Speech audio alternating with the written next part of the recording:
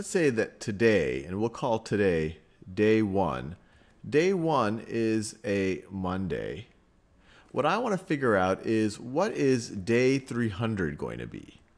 Day 300. What day of the week will day 300 be? And I encourage you to pause this video and think about that a little bit. So let's just write out the days of the week. You have Monday, this in a different color. You have Monday, Tuesday, Wednesday, Thursday, Friday, Saturday, and Sunday. So if we had a lower number here, we could just fill this out. Monday is day 1, Tuesday is day 2, Wednesday day 3, 4, 5, 6, 7. I'll keep going. Day 8, well, that's going to be a Monday again. 9, 10. I'm almost writing a calendar out. 11, 12, 13, 14, 15, 16. So this is kind of useful. I could just write it out if I wanted to figure out something, day 16 or day 20. I could just write that out. But this isn't that helpful if I wanted to figure out day 300, or especially wouldn't be helpful if I wanted to figure out day 3000. So can I come up with some mathematical way of thinking about what day 300 is going to be? Well, as you see, when I started drawing this grid here, this grid has rows, and in each row you have 7 days in it. And that makes sense. There's 7 days of the week. So is there a way that if someone just gave you 16 without drawing this grid, that you would know that 16 is a Tuesday? Well, one way to think about it that might jump out at you is you could divide 16 by 7. That will tell you how many of these rows will come before 16. That will tell you how many rows come before 16. So 16 divided by 7 is 2. You have 2 rows before 16 right over here. You could get 7 into 16 2 times, and then you have a remainder. And then you have a remainder. What is the remainder when you divide 16 by 7? 16 divided by 7, well, is going to be 2. 2 times 7 is 14. You're going to have a remainder of 2. So when we divide, we've historically cared more about this 2. We normally care more about, well, how many times does it go into it? But now the remainder is actually interesting. The remainder is really interesting here.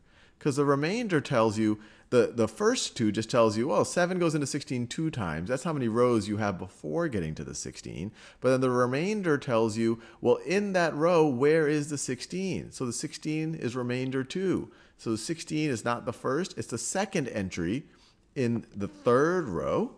And so it's going to be a Tuesday. Tuesday is the second day. I know what you're saying. Does that always work? Well, let's try it out with some other examples. Let's imagine day 25. Day 25. So let's just divide 25 by 7.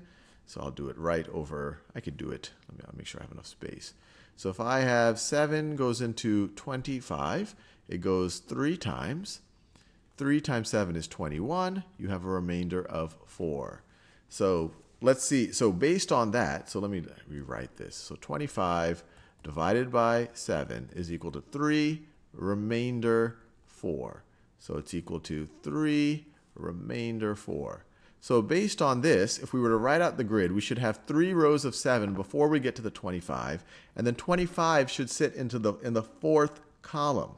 So if it's sitting in the 4th column, it should be a Thursday. So day 25, based on this little math we just did, should be a Thursday. Let's see if that actually works out.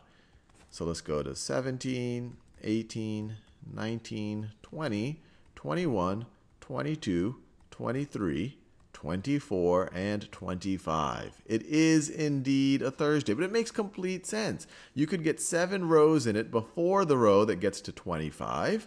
And then in that row, it's going to be the 4th entry because you have a remainder of 4. 1, 2, 3, 4. It's going to be a Thursday. So now we're ready to answer the question. What is day 300 going to be? So let's just divide 300. Let's just divide 300 by 7 and see where we get. 7 goes into 30 4 times. 4 times 7 is 28. Subtract, you get 2. Bring down a 0. 7 goes into 20 2 times. 2 times 7 is 14. And then we get our remainder. And now we care much more about the remainder. 20 minus 14 is 6. So our remainder is 6. So if we think about what day of the week it is, in its row, it's going to be the 6th entry. It's going to be the 6th column. There's going to be 42 rows above it, but we care about which entry it is in its row. So day 300 is going to be the 6th day of the week, the way we've written it out. It is going to be a Saturday.